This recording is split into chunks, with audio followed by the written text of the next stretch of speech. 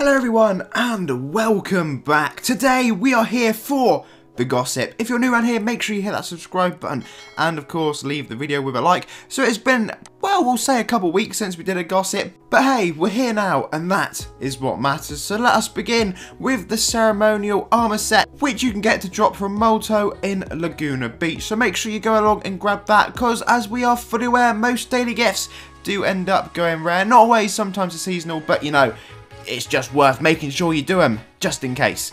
Hollowborn Fiend Reaper, this one of course by Lay, as you can see, very nice looking Hollowborn set. I love this kind of thing, and when you get the huge capes towering over you, it looks really nice. Of course, I'm a big fan of scythes as well, and the colours, of course, you cannot go wrong with that one there. This is actually originally based off this Legion Fiend Reaper set. I do actually remember showing you that all them years ago, but look, that's why we've never ever seen it, and now we finally have that one answered.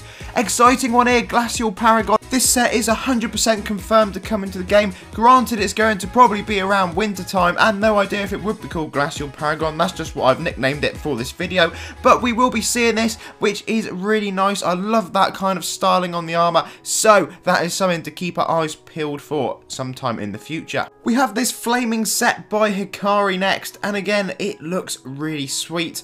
Now this is kind of going along the thing, maybe we could see this in the summer shop. Now, it's heat, it's fire, I mean that seems logical to me, but we will surely be seeing this at some point soon, so that is quite exciting, and expect that sword probably to have quite a nice little animation with it, but again, that is just a total guess. Then we move on to this Dragon Fable crossover set. I really do quite like this, and to be fair, there's a lot of very nice gear in Dragon Fable that could just be carbon copied over to Adventure Quest, so you know, I'm all for that, to be honest. Hopefully we'll see some more of it.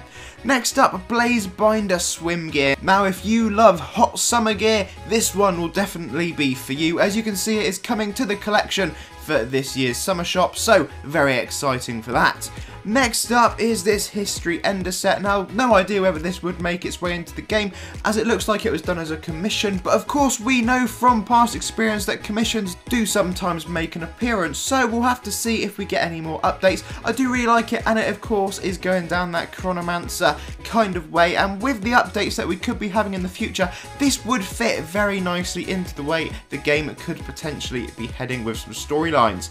Next up is Ruby Dragon Tamer, another one by Hikari that forgot to post about, but hey, that's the way it is, and as you can see, it looks really nice. Could it fit in with some sort of Shadow Flame gear? I don't know, maybe it could, but fingers crossed, we'll see that coming into the game soon. Then we have this set by Axeros. Again, it is sort of your magical, timey one, so if we're going to get some sort of time event coming up, I would expect to hopefully see maybe this making an appearance into the game. And then lastly, but certainly not least, here's some plushies, because we all love plushies. Xena's been making a few of these recently, so I thought I'd just show you a few of the ones that have been designed. Those ones you can see on screen there do have little effects as well that go with them. So guys, thank you all very much for watching. Make sure you give it a like and of course subscribe, and I'll see you all again incredibly soon for some more 1% drops, or indeed the event, whichever one makes its way onto YouTube first. Until then, have a lovely day.